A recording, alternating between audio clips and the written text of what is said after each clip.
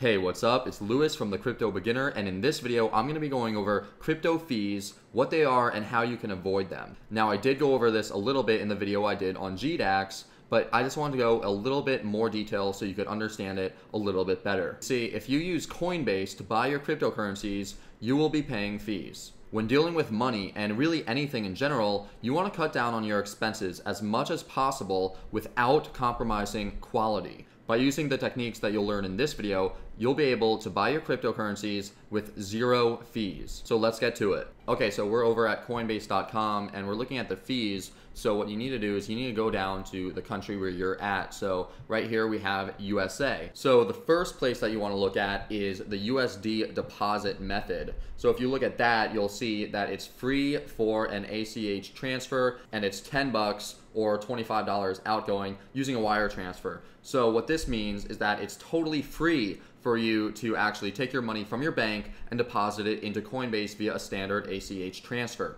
If you were going to do a wire transfer, then you would pay the $10 Coinbase fee, plus you would pay the $20 wire transfer fee that your bank charges. Because of this, you want to deposit funds into Coinbase using just the standard ACH bank wire transfer.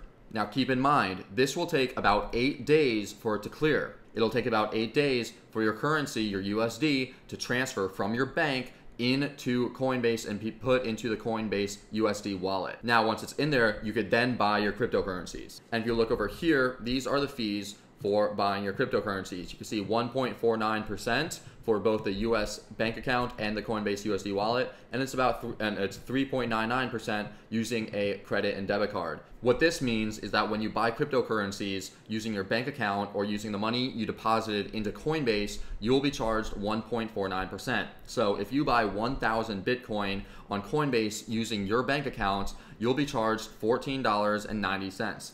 This is $14.90 that you don't really have to pay, and you're literally throwing out every $1,000 that you use to buy crypto on Coinbase. If over the course of, say, a few years, you ended up putting in $100,000, then that means that you would have effectively thrown out $1,490 in fees that you didn't actually have to pay. When you buy cryptocurrencies using your credit or debit card, you'll be charged 3.99%. And on top of the 3.99% you'll be charged for using your credit card, you will also be charged the fees that your credit card and your bank itself actually charges you. And many times they will charge you extra. Many banks at this point aren't actually even allowing credit or debit cards to be used to purchase crypto. But if your bank does allow you to use your credit card to buy crypto, then you'll be charged nearly $40 for every $1,000 that you spend. And this is not even including the additional fees that your bank charges you.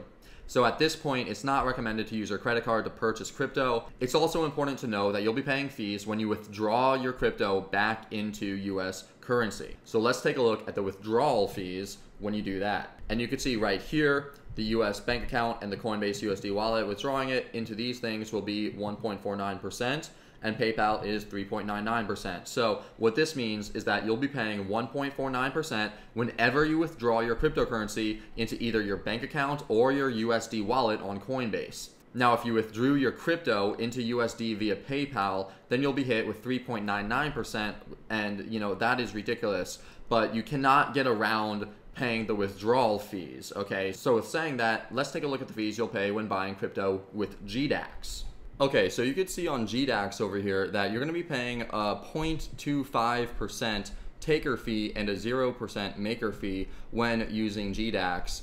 And that's if you're having 0% to 1% of the user 30-day volume. And trust me, you're not going to be having like 6,800 Bitcoins or more than that. I mean, if you're watching this video and you have more than that, you need to hire someone. So basically though, what this means is that when you buy Bitcoin on GDAX, you will pay 0.25% if you buy at the market price, and you will pay 0% if you set a limit order. So this is because when you make an order at the market price, it gets filled immediately. This makes you the taker because you are taking the order that it is placed at the market price. You are taking that market price. And just as a side note, if you buy Ethereum on GDAX using the market price, you'll be paying 0.3%, not 0.25%.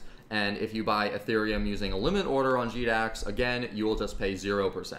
So what should you do? Well, the best thing to do, which will save you the most money, is to 1, transfer your USD into Coinbase or GDAX using the standard bank transfer that has 0 fees. But you need to know that you will have to wait approximately 8 days before your USD clears into the exchange before you could buy your cryptocurrency. The second step would be to use GDAX to buy your crypto using limit orders.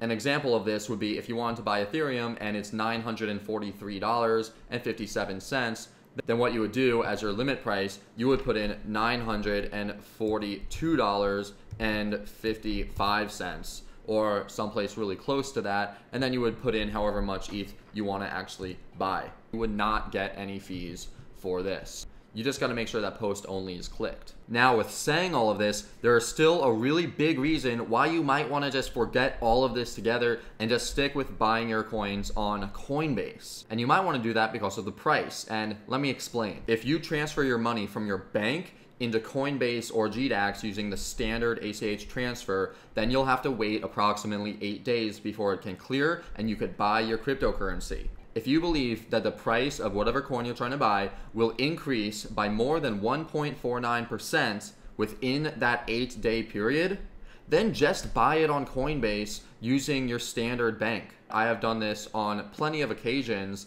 especially when the market is crashed. In fact, I just did it yesterday when the market of Bitcoin went down to 7,500 and I didn't have any money, any USD in my GDAX account or in my Coinbase USD wallet. I didn't have any money there. So what I did was I just purchased the Bitcoin at 7,500, at 8,000, because I knew, like I know it's going to go up way more than the 1.49% fee. And so I just ate the fee for that. Now, if you haven't signed up to Coinbase yet, click the link in the description or click one of the videos that I'll put up on the screen right now, and you'll be able to get $10 of Bitcoin for free just by signing up using my referral link, and I would really appreciate it. Other than that, I hope this video was helpful. Be sure to give this video a like and subscribe to The Crypto Beginner. Let's get to the moon together, and I'll see you in the next video.